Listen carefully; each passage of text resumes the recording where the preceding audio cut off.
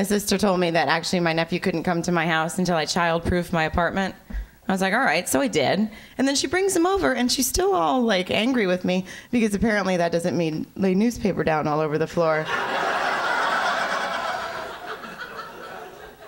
She was like, you need to lock your cabinets, you need to hide all the alcohol, and you need to get rid of anything sexual. And I was like, okay, first of all, I don't need to lock my cabinets because they're empty. The alcohol, you know, is just there to help me sleep. And if he finds my vibrator, I'll give him $20, because I have been looking for that thing for months. I can't remember where I put it last. So my sister, yeah, she's awesome.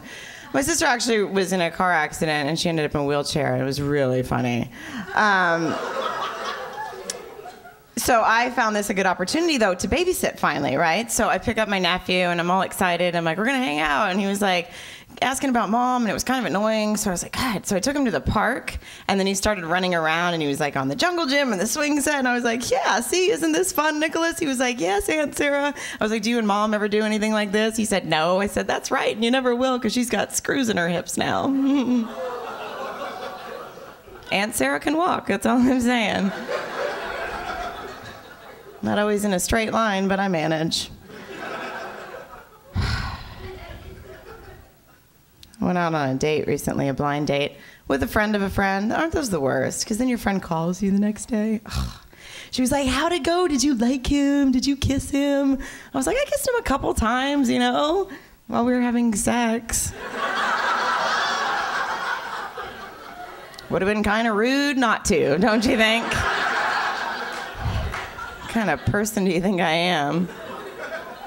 She was like, oh my God, you guys had sex? You must have really liked him. I was like, he's kind of annoying. Guys, just because a girl has sex with you on the first date, that doesn't mean that she likes you. Usually means that she doesn't.